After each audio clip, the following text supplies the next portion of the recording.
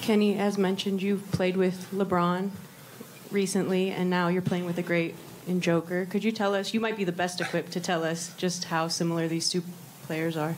I feel like the only difference is that, Bron can jump higher than Jokic. I think that's the only difference that I can see. I